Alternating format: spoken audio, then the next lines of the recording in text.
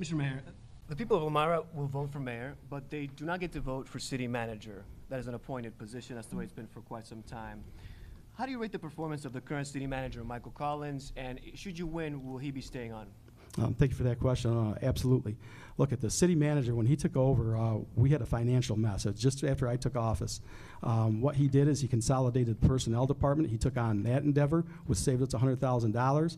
He's always accessible. He's always going to different events. He has a very good working relationship with all the agencies that work for Elmira, whether it be fire, police, DPW. He's done a yeoman's job, and he's always available, and absolutely, I would definitely keep him on. Mr. Hassel, to you, have you selected somebody who you think would be your city manager? And again, this is somebody who handles the day-to-day business of the city. Would I do what? Do you have anybody in mind for who would be your city manager who will handle the day-to-day operations of the I city? do not as yet, but I am looking. Yes, sir.